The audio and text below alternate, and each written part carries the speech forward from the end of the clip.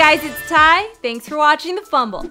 They say you don't know what you've lost until it's gone, but turns out you don't know what you've lost until it comes back and dunks in your face. In Saturday's game between the Bulls and the Heat, Dwyane Wade reminded the Heat what they've been missing. Check out this gorgeous Eurostep dunk from Wade.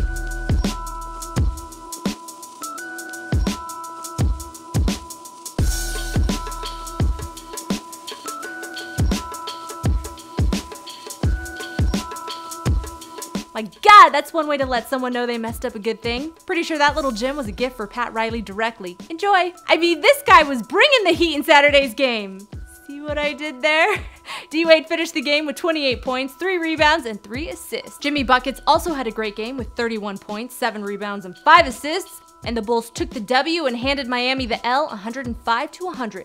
The Bulls are now 13-10 and the Heat are 7-17. So, was it worth it, Pat and the rest of the Heat organization? Was it worth it to lose D-Wade? No, didn't think so.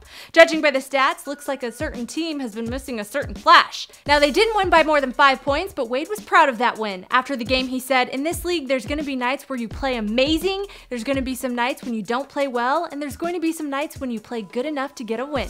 Never begrudge a win. We played good enough to get a win tonight." You sure did. All right, guys, let's watch that dunk back one more time.